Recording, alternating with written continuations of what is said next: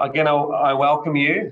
My name is Matt Hodge, and I am the Deputy Principal here at the college. And I thank you very much for joining me this evening for this information that will go a long way to assisting you with the journey ahead for your Year 12 child this year as they navigate their final year of schooling. And it has been a wonderful start to the year for our Year 12 students. They've got into their learning. They've been on Year 12 retreat. Some students have been on geography field trip. They're busy preparing for Love Thy Neighbour Day. We've got students who are out doing their biology field trip. It has been a very, very busy start to the year for our Year 12 students. And we really look forward to the many, many achievements that they will accomplish this year as in Year 12. Before we go any further, we'll just take a moment to pause and to acknowledge country and to pray before we begin.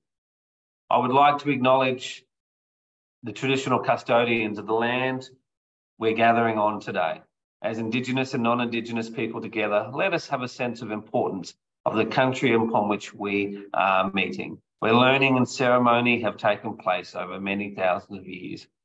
Let us sense the land beneath our feet and acknowledge to whom it belongs and pay our respects to their elders and all elders, past, present, and future. For we too are one in land, one in spirit, one in faith, united in God's love. And we pray in the name of the Father, the Son, and then the Holy Spirit. Lord, bless our school, Chanel College. Bless all our students, staff, parents, and others in the Chanel community. Help us to work together as a Christian school to gain the knowledge, faith, and courage to live justly in the world. Amen. In the name of the Father, Son, and Holy Spirit. Amen. So, our focus tonight is to talk about, in particular, the QCE and what that looks like and entails in the weeks ahead. For our students, they have commenced and had that transition over to their Year 12 studies at the end of last year, and most students completed the majority of their first assessment tasks. So tonight is really just a reminder of those expectations and some of the key processes that are involved that need to be considered in the weeks ahead. For our students, our expectation is high, be it in their learning, be it in their personal conduct at the school. It's about being consistent in their behaviour, in their learning, and how they apply themselves to their studies. A senior student should be cooperative. They should continue to aim to achieve their personal best and to show respect. And as at our opening mass, when they got their badges, follow that charge that they have to be those senior leaders at the college, where they set that example for all students who look up to them. Now, we have many, we have 180 Year 7s this year, and they are all looking up to our very tall, in their eyes, Year 12 students as these young new students, new Chanelligans, really approach their learning. So we really set the bar high for our Year 12 students. They're only weeks away from being into the real world and facing their next step. So this year is an important year to make sure that they're sailing in the right direction towards their goals. Importantly, Chanelligans are respectful, responsible, and resilient learners. And I know last year in the Year 11 information evening, I talked about the important qualities of being respectful and responsible and resilient for all of our students and achieving their very best in their senior years. It's students being respectful to themselves in terms of embracing their learning, to achieving their best. It's being responsible by meeting their deadlines, by communicating, working with their peers, working with their teachers, and being resilient. And as you know, Year 11 and 12 has many ups and downs. It has very many hurdles that students need to get through, and be it that balance between doing school versus working and family commitments or sporting commitments, to just persisting through, because it is now their last year of 13 years of education. And if you've done something for a long time, you know that it takes a lot of effort as we reach the end and get close to our goals. So we're very proud of our Year 12 students and their efforts and how they've started the year, as I've said, and we look forward to their achievements in the weeks and months ahead. So I just wanted to go through this evening some reminders about curriculum expectations. I spent some time with our Year 12s to talk about the importance of their pathways and the journey that they'll have in terms of their learning as we move forward. You're going to hear a lot of acronyms tonight, and also in the weeks ahead with your children as they keep going through and working through Year 12.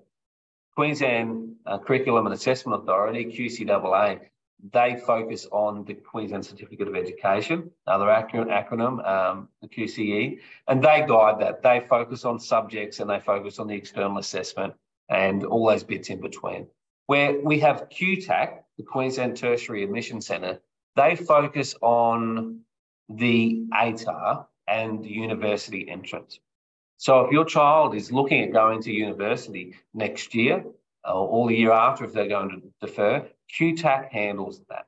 And how that works is QTAC receives that information from QCAA, they calculate the ATAR, and they handle that tertiary entrance. So they're the two main bodies that guide students in their learning this year in terms of the Queensland Certificate of Education. So just a reminder for our students, the Queensland Certificate of Education has 4 key components that students need to meet. The first one is the set amount. They need to achieve 20 credits across the 2 years. For the majority of our students, they achieved 12 credits by the end of term 3 last year. They also need to meet a set pattern, which is 12 plus 8. 12 of those credits must be from what we call completed core. They are studies that students start and that they finish. And so for most of our students, that's their English, math, and their religion that they start at the beginning of year 11 and they'll conclude at the end of this year. For other students, it might involve completing some VET as well. Also, students need to meet the set standard, and which is a C or better in their studies. I've shown students where they can look up on the QCAA website to work out what is the pass mark to be able to get that C. In some subjects, that might be a 42 out of 100. In other subjects, in all the sciences, they need to achieve 49 out of 100 to be able to hit that C standard. So that information is readily available on the QCAA website, and I've asked teachers, and they have been doing it, going through with the students about what they need to achieve. I know from an English perspective, teachers have been talking about getting a 16 in every assessment piece to be able to achieve well and maximise their result. Finally, the final component is the literacy and numeracy requirement. All of our students have met that when they've passed a unit of English and a unit of maths. So that's a great box to have ticked off. So students complete general subjects and they complete applied subjects. General subjects are aligned to tertiary study and applied subjects are aligned to employment. For our students this year in their unit 3 and 4, the majority of subjects have students complete 75% of their result in internal. So that's assessment that teachers have written and has been endorsed by the Queensland Certificate, by QCAA. Then students then complete the final component of their studies and those last marks in the external exam. With math and science, that is 50 marks internal and 50 marks external. And so the assessment moving forward, the next assessment, the assessment coming up at the end of this term, and the assessment in term 2 is vital for students to be able to achieve their best and to be able to achieve that pass mark early, and that helps with the mindset as they approach their external exams. We talk to students about if they have passed their subject in advance, they really can just focus on achieving their best in the external exams, where they don't have that added pressure of thinking, oh, I need to get a certain mark to be able to just pass this subject. And so the internal assessment is key. And for our students have already commenced their learning, and many have already received those assessment tasks. So it's a key period for us, for our Year 12 students. The external assessment occurs for general subjects. So that's the maths, the science subjects, the humanities. Subjects like essential English, essential math, furnishing skills, religion and ethics, they do not have external assessment. But in the external assessment, as I just said, for maths and science, those results are worth 50. So there is that key focus in preparing for those subjects. And those math and science subjects also assess the curriculum and the knowledge across the whole learning. And so students need to be practicing, and they go and say, oh, I've got no homework. If they do a math and science, they always have homework because they may be assessed on work that they studied at the beginning of term 4 last year, and they're needing to remember that for over 12 months. So there's always work to be done and preparation for those assessments. The external assessment calendar will be released in due course. When you think about the number of Year 12 students in the state, it's a big task by QCAA. The external assessments are held at the end of the year and they go for those periods. Students need to be available for their exams as they're compulsory, and beyond that, they can be at home studying, getting preparation, preparing for their exams. For applied subjects, students doing essential math and essential English, they'll complete what we call a CIA, a common internal assessment, at the end of this term. That assessment piece is written by QCAA. It goes for 60 minutes or 90 minutes, depending which subject. And they'll sit that in our normal exam block. That assessment piece is marked by our teachers, but it just gives that a common task across the state for students in those subjects. I know in English, they receive stimulus in advance. So if you have students studying essential English, keep an eye out for that assessment in advance. That will be coming up before that exam. So that leads us to the end of Unit 3. And the end of Unit 3 will be reached in about week 5 and 6 during term 2. It's the last report card that students will receive while they're at school. At the end of Year 12, they get an exit statement and they get their QCE or QCIA if they've obtained it from QCAA. So this is the last report card that they get. And yes, we received really positive feedback from our Year 12 parents last year, and we've endeavoured to move our reporting period earlier so that those students who need to use this report card for their apprenticeship or traineeship applications will have it in time to be able to submit that. So we've did some rearranging to make sure that happens. On those, on that report card, subjects for general subjects are provisional. They still need to go through a process for QCAA, and so there is some variance that can occur. It doesn't generally happen in a lot of subjects, but it's just that understanding that needs to be held that they're provisional marks on that report card. The learning behaviours in the teacher comments are current and do not change. And if there is a change in that in the result, we generally don't report or reproduce the report card because we've moved on. It's a point in time report card. An important part of or important tool for our students is the MyQCE website. And students have engaged with this website and will be in the weeks ahead as they complete their academic integrity module that they need to complete for QCAA. This website has a mountain of information for students. It has an online portal where students can log in. They can see their results as after they've been confirmed, so move from provisional to confirmed. They can also see key information about what to bring for exams, when the external assessment's on. There's lots of information there, and I really encourage you to encourage your child to be able to engage with that website. Now, the key thing is that once students graduate at the end of Year 12 with us, they're classified as adults, as they are, and we are then unable to advocate for students with QCAA. They have to do that themselves. So it's really important that each student can log on to the MyQCE portal, that they have saved the email address and the password that they've used, because at the end of the year, when they want to see the results, this is where those results are sent. and that's where they're accessed. So that website is a key tool for students this year.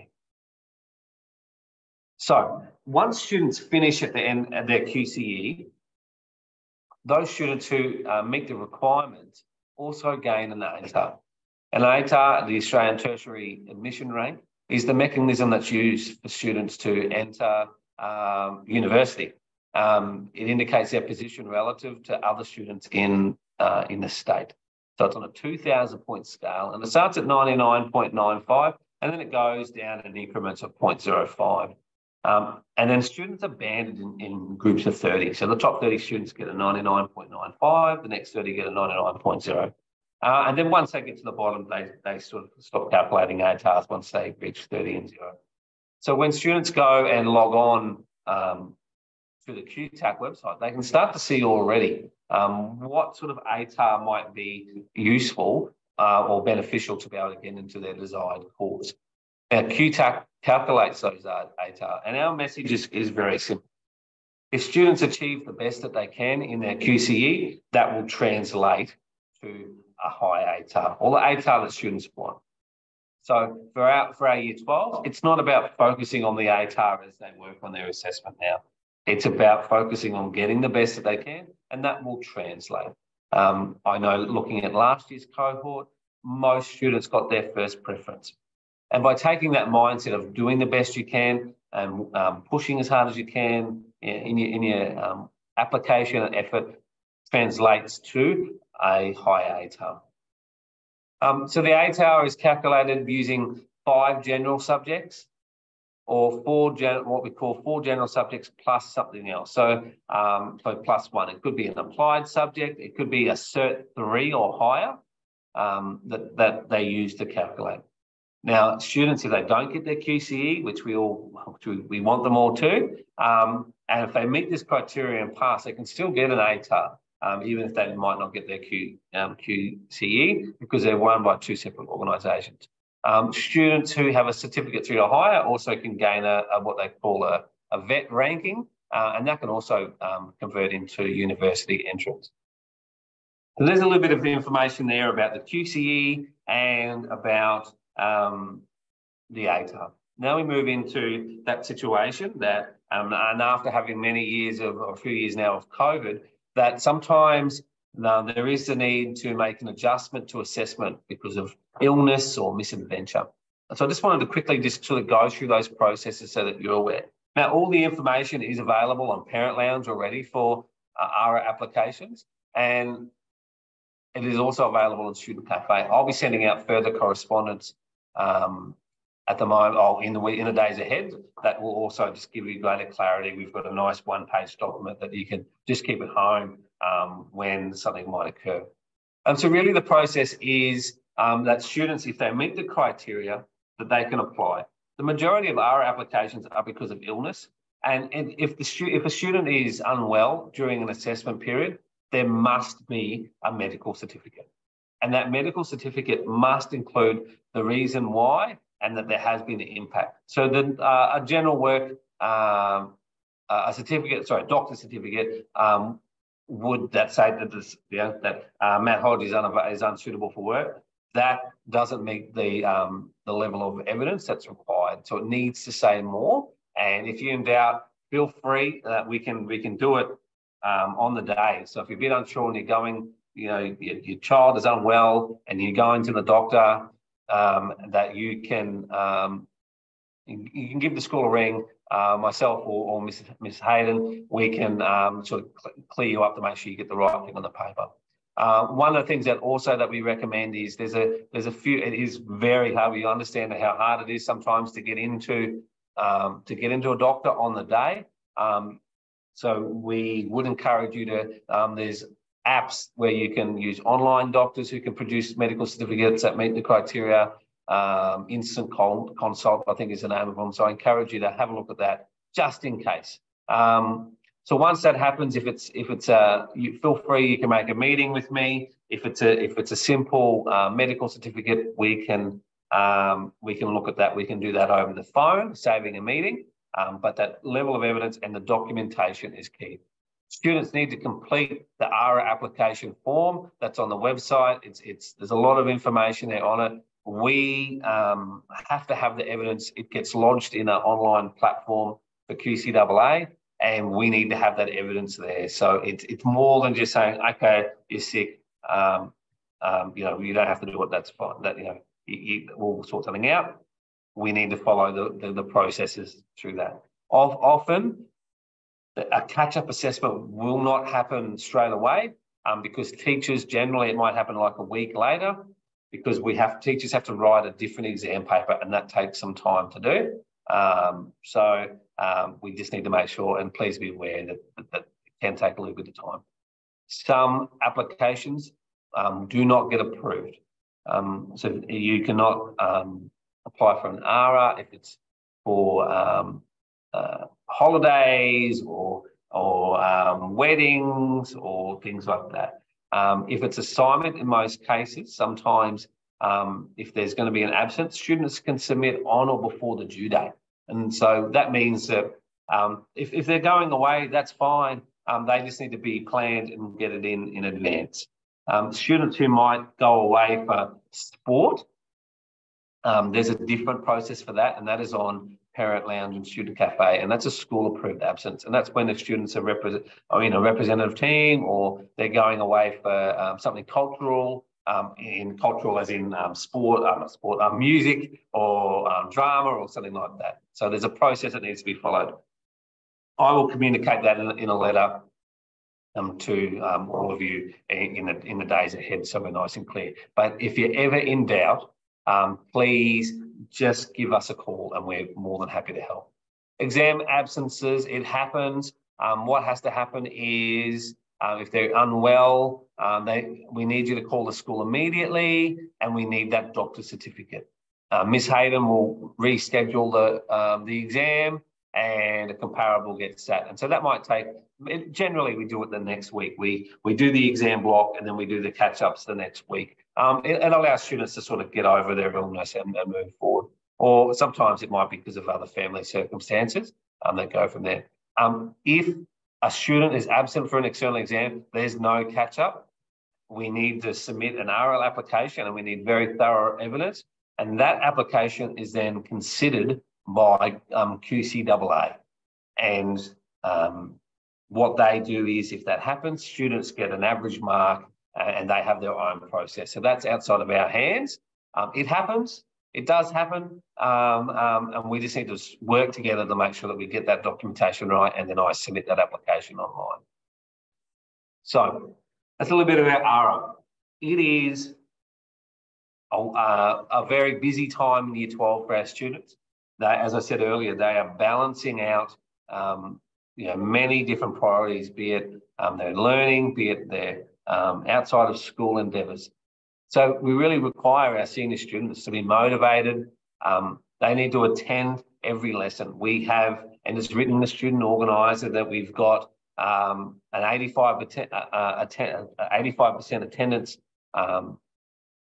measure that needs to be met by students to be able to represent the college, to be able to participate in the formal, to be able to achieve success, because evidence shows us that attending school goes a long way in their learning and supporting students. Students need to have solid study skills, and I went through some study skills with the Year 12s the other day. They need to be organised. They need to work with their teacher on the external exams. I said to the students, the best person to know about the assessment task is the teacher, because they wrote it. So really engaging with their teachers and getting feedback. Finally, before we conclude, one of the key things is this. For us, we take guidance from Pope Francis, and one of the best things, one of the key things that I really enjoy in watching our Year 12 students as they work through this year is how they get rewarded for their hard work. And we take the calling from and the inspiration from Pope Francis, who talks about the dignity that we get from our work. And I know that our Year 12, our young people take a lot of inspiration from you as their parents in in watching you in your own work and how you go about work at home or in your own employment, they take a lot of inspiration and guidance from that. And we see that when they're here, when they're going through those highs and lows, and our students are very inspirational in the work that they're doing, because achieving success in year 11 and 12 is a rigorous journey, we all should remain very proud of our students in their work, and be really proud of their work ethic. And while that can be at times can require some improvement, in the whole, the dignity that they gain from their work and their work ethic is that of something that we all should be very proud of. So just finally, the term ahead for our Year 12 students. It's a busy term, and there's a few events I've just got here up on the screen here. Love Thy Neighbour Days next week. We've got the data test next week. Photos are coming up, and then the assessment block at the end of term. So there's, as I said to you, the Year 12s are very busy. There's lots of homework for them to do every night. There's Mr. Schussner and the maths teachers say that there's always math homework for them to do. So we really look forward to the success that they're going to have this year. As always, the college calendar has been sent home, the hard copy version. But if you're unsure, please reach out to the PC teacher or the heads of house, who are more than willing to help guide you in what's ahead. We'll also send out information in term 3 that will give you those key dates for term 4, so that you know what the events are, if you need to start planning time off work, or book travel for family who might come to celebrate the end of year.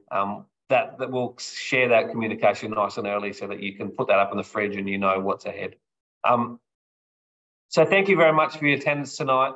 If you have any questions about anything regarding the learning of your child, please feel free to contact us. On the college website, you'll find the staff directory. Send us an email, give us a call. We really look forward to working with you throughout this year. There's going to be a large amount of success that we're going to see each and every day as we work towards meeting in person at that wonderful occasion at the end of the year, when we do those celebrations of the college awards and the graduation day. The year travels really quickly, and we really look forward, and I look forward to seeing you all at the key events throughout the year. So thank you very much for your attendance tonight, and have a great evening. Thank you.